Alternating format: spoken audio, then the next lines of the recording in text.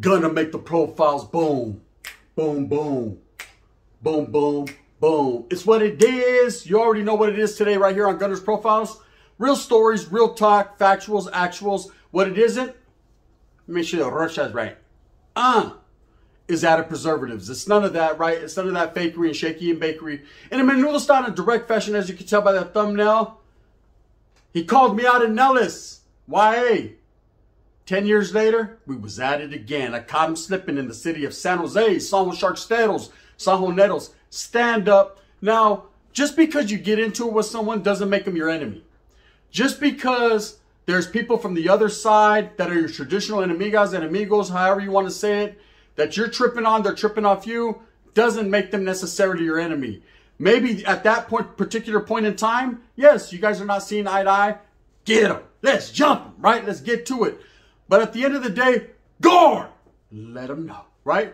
It's not always what it seems to be. Okay, so when I'm in CYA and Fred C. Nellis, I have a lot on my plate. At that particular time, man, this is 1992, I was stressing like a Smith & Wesson, man, allegedly, right? I was going through a whole bunch of changes. I'm a young man growing up, no familia to guide me. Nothing but enemies. I'm in the backyard. How to survive South Central. Orale, Whittier, where the girls are prettier. I'm on Whittier Boulevard. So I already know at any given point in time, I could wake up and not go back to sleep, man, or go back to sleep permanently. It could be a bad day in paradise. And there was a lot of people that didn't like me. They didn't like me because of where I was from, because how I look, because of my Mongolian that was growing, because I had a 14 over my eye, because I was a norteño that refused to put his pinchy shirt on. There was a lot of things and a lot of reasons why people wouldn't like me. I had an attitude. I had a chip on my shoulder. I had an agenda. I had an idea. My idealisms were I was trying to body someone to get back home to which I come from, you know, to which the soil where I toiled. I'm trying to get back up north there, right? At that particular point in time. But I wasn't a disrespectful person. I wasn't going to do it by disrespecting and bumping baking soda breath on doors and yelling and screaming and fighting and cussing and bussing. You know, I wasn't going to do that. I was going to do it with these and with this and a whole lot of that. Gora, brains, and brawn. Say it with your chest, Wes, right? Oh, pow, bro. I was going to do what I had to do. Now, the other side, the enemies at that particular time, which were the Southsiders, didn't care too much for me. There were some, like I said, I have relationships with. We would chop it up. We were cool. We would tell jokes and stories. And those guys didn't see me as an enemy. They see me as another brown man going through a serious struggle. And they didn't take advantage of that struggle. They were too worried about their enemies from the guys and too worried about what they had going on than to worry about me. And so I appreciate that, man. To this day, I appreciate it. Because you don't understand, if having not gone through that, you don't understand what it is to wake up with 100 people around you that just want to do harm to you and damage to you. So all we had was our own homeboys. Other norteños of like-mindedness. Now some, we were on that same page just to get up in the morning. Gotta get up, it said we're gonna get going. I'm gonna stab 3, 2, 9, right? That's what we were on. Or there were those that thought they were high-powered, better than the rest of us, or some that just couldn't even catch up with a tomato in their back pocket. There's a little bit of different people from everywhere, right? Different attitudes, different agendas. Some are pretenders, and some are real. Now, for the most part, 99.9% of the homeboys that were there, I got along with. We were on that same page. Hey, the never-ending story. This shit never ends, but we're going to get right to it. And then there were a few that got there that we just didn't click. I just didn't like them, or they didn't like me for no other reason than we could, you know? Well, there was a homeboy from San Jose there. Okay. And me, I always got along real good with the homeboys from San Jose because I respected them just that much more. You know, homeboys from the north side of San Jose, the west side Mob, Horseshoe, you know, vatos from the east side from Palmas, vatos from East Side Hoods, which was pretty deep when I was in the youth authority. Barrio Norte homeboys. There were so many Sharksteros and San Joneros to which they call themselves. The list can go on and on and on and on and on. And I could sit here all day listing barrios, but that's neither here nor there. At the end of the day, I say that to say this. There was this one particular guy that got there from San Jose who had a chip on his shoulder. You know, he felt that if for no other reason, because he was from the city of San Jose, he deserved more respect and more of everything than the rest of us got. You vatos are from the Valle, homie. I'm from San Jose, he used to tell me. He had a big old shark tattoo right here. And I recognized his get down. And I recognized that he had been around maybe a little bit longer than I have, and he was gamed up. He was a seasoned vet. But I didn't pay that no never mind. I thought we were all of equal standings. I thought we were all homeboys just going through the same types of struggles. I mean, Sasuke, I got up and I laced my boots up and my Bob Barkers the same way he did. But he thought because of the area he was from, it was different. Now, I'm not woofing on Sanho. I got nothing but love from the city of San Jose, but that's how a lot of the homeboys were from San Jose. You know, they thought they were more norte than even the norte was. And a lot of homeboys that are from other cities, smaller towns like Merced, Modesto, Fresno, and all these little areas will tell you, these vatos always acted like they were just better than us. Okay, not all of them, but some of them. You know, don't get it twisted. Shout out to Sanho, right? Now at the same time, this guy took a particular disliking to me because we were in the school area and I had like 5 guys getting off on me. He had one guy he was going heads up with, which he was losing the battle. He was like, help! Help! Like I was supposed to run over. I got 5 vatos on me, blackouting the shit out of me, like I'm supposed to run over there and help him. Well, I wasn't able to make it over there before I got slammed on my head 3 times by the placas and maced several times. So I'm zip tied up. I'm on the ground like, get him, homie, get him. And he's not getting him. He's getting got. He always took that as I left him hanging or I didn't help him out, to which I dealt with who I dealt with. Hey, homie, the numbers, they weren't in our favor. So whatever happened, happened. So we go to the oil, to the box, the caja is what it was called. And he's several cells down, and he's telling the homeboys what went down, his side of the story, and I'm telling the homeboys what went down. And a lot of the homeboys, they're in there because they were in different areas of the school area for the riot or for the melee that happened. I wouldn't necessarily call it a riot. It wasn't like everyone was rioting. It was just melee, you know, about 4 or 5 norteños versus about 150 Southsiders. Those are facts, right? They was coming from everywhere. It was like roaches. I didn't know what. God, where were your ass with your motherfucking mace when they was doing? It was just a lot going on, okay?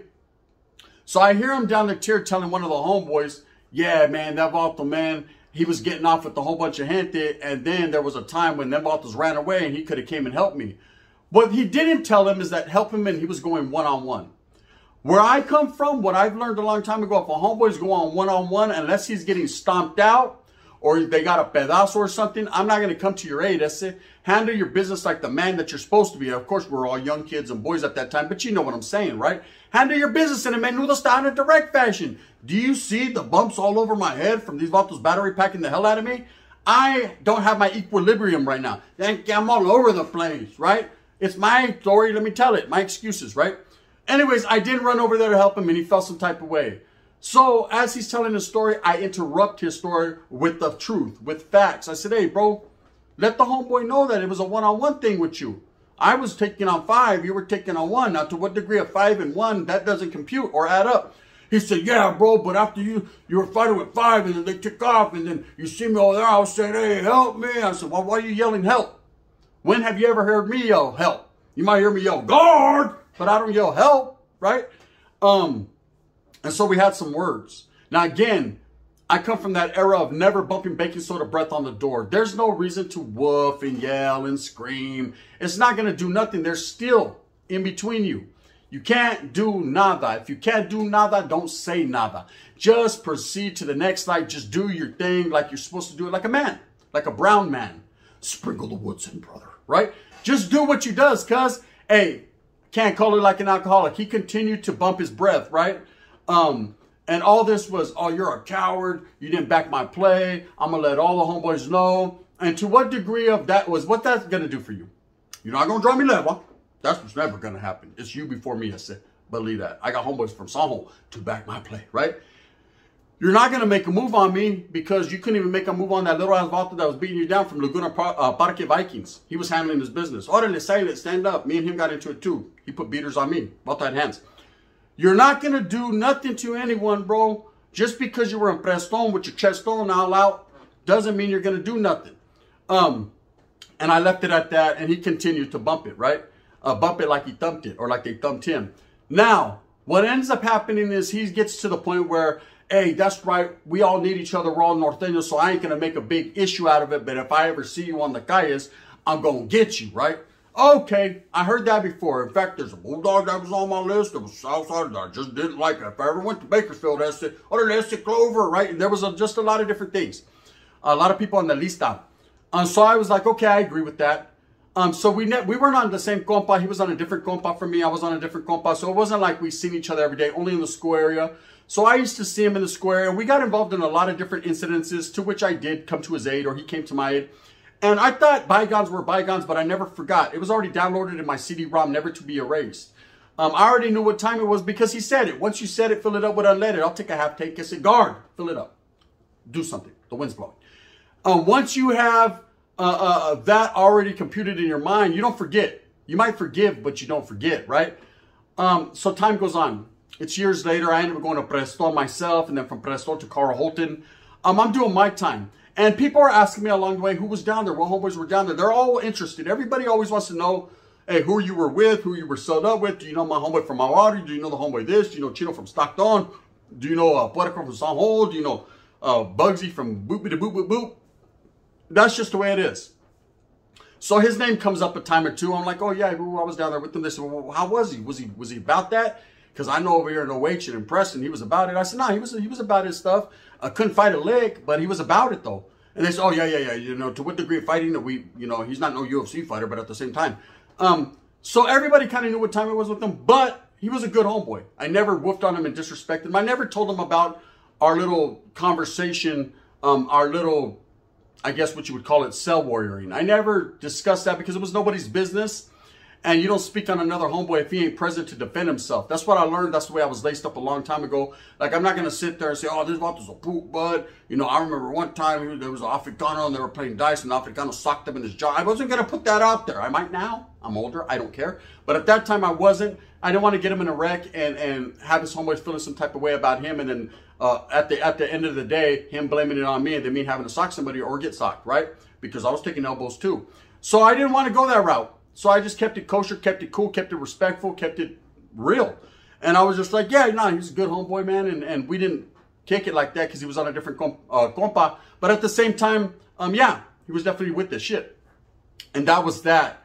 Now, years later, I get out.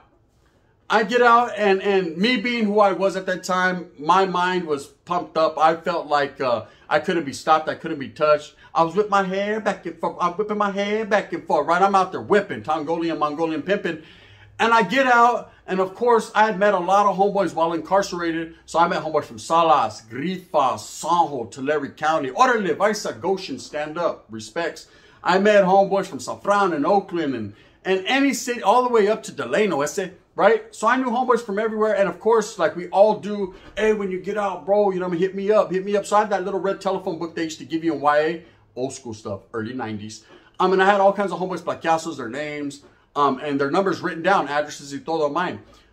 So I started getting a hold of homeboys, and of course, me and my boy Beebs, we hooked up with a couple homeboys from Sanjo that we happened to be locked up with in Preston. So they're like, yeah, come through. They're homeboys from the East Side Hoods. They're like, yeah, we'll kick it with some homeboys from Alviso. And so we all hooked up. There was a homeboy from Grifas, a couple homeboys from Alviso, a couple homeboys from Sanjo. We were going to go to Sanjo to cruise on Story and King. If you know, you know. Out on the East Side, right? So we were going to go mess with the homeboys. And we did. And so we go to this club. It was a club, man. I forget what it's called. There's a lot of homeboys there. I think it was like Pistol Pete's or Pete. I don't know what it was, right?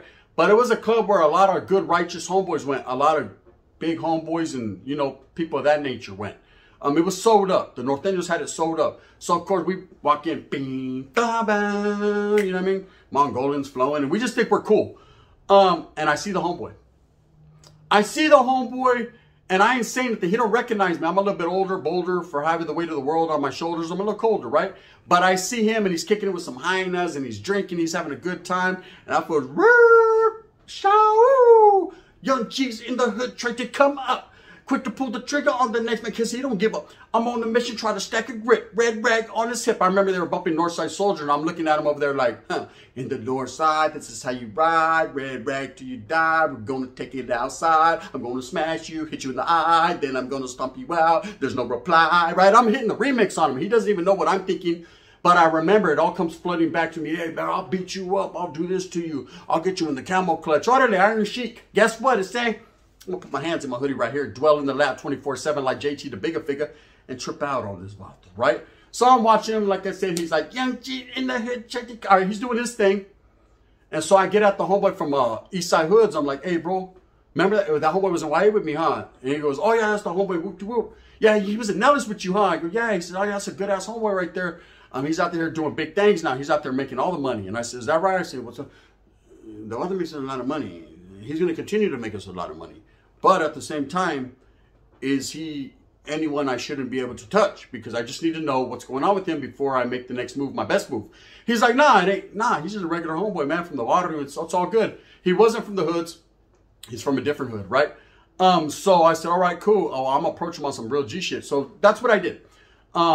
Through the night, we kicked it, and homeboys would go in and out to smoke frajos, take a licazo, whatever you had to do outside, take a torta, get a mamon in the car. And so I'm out there smoking a frajo, and I see him. He's smoking a frajo. He's with these two chicks. So I approach him. I'm like, what's up, homeboy? He's like, what's up, Benny? Right? He's still on his hardcore stuff. I'm like, that's right. I said, you remember me, bro? He's like, nah, bro, I ain't never seen you a day in my life, right? I said, oh, you about to? I said, you about to? I still don't like you. You think, God, you might have to come get me. I said, and direct to the left, and I sighed, because what I'm about to do is bad. So I say, you were in Nellis, huh? He said, yeah, I was down there. What's up? I said, there was some real ones down there or what? He said, yeah, every homeboy was real. He said, we had to put in that work. I said, yeah, I remember. And he looks, Skinner. Oh, what's up, carnal? Damn, homie. What's up? It's been a minute since you've been up in it. What's happening? Hey, if them girls only knew. I'm like, yeah, if they only knew, man, that I was the one that was banging, dude. What would they do? Right? Sass. Because he seen me put in some work. He knows what's up. But anyways, I was like, what's up with it? Let me get at you, bro. It's been a minute. Now, he done forgot about our words, everything we had. But like I said, it was downloaded in my CD-ROM, man. I mean, my stuff don't malfunction, right? So I was like, let's go over here. So he's like, what's up? And the homeboy from the hoods is looking. He's like, watch out if we got homeboys here. Allegedly. Right? I'm like, you know that. I mean, I've been in. You're one hit.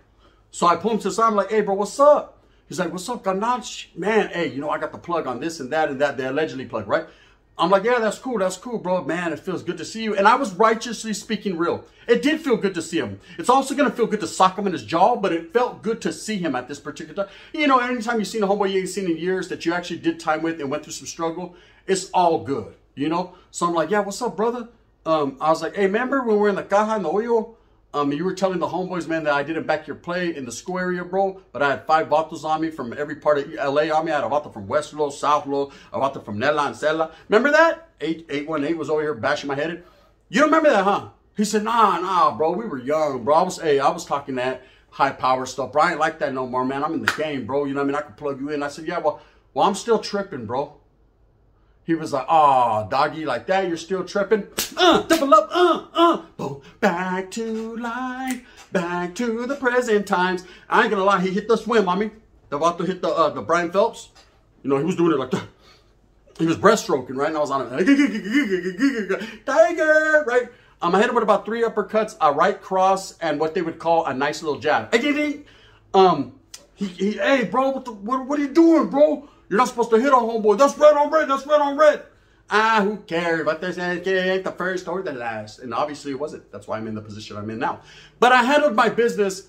And I told them, the homeboy from the hoods right there, hella homeboys from Song came out. They broke it up. They're like, damn, you're tripping, homeboy. They were like, who is it, Vato? You bring Vatos in our name. It was called Pistol Pete's. That's what it was, where we were chilling. So anyways, we're kicking back. And I'm like, hey, bro, look, real talk, Holmes. I got nothing but love for you, bro. You know what I mean?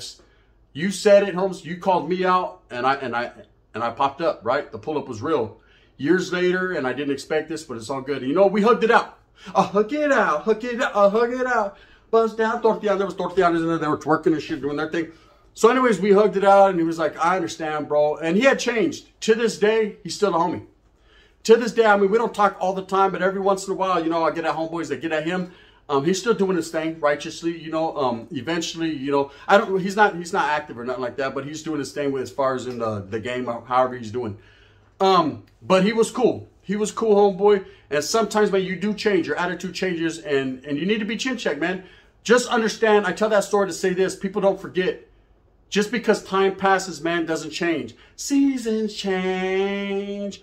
People don't. Right? I didn't. And that's what it was. Anyways, with that being said, I just wanted to tell that story, man. Thought I could tell it, you know, hey, he called me out then, I pulled up later. And it happens like that. The pull-up game is real. The pull-out isn't. That's why I'll hell of child support. Depends on Latino. With that being said, I hope that you move with a purpose. Guard! Let him know the rest. He's too busy.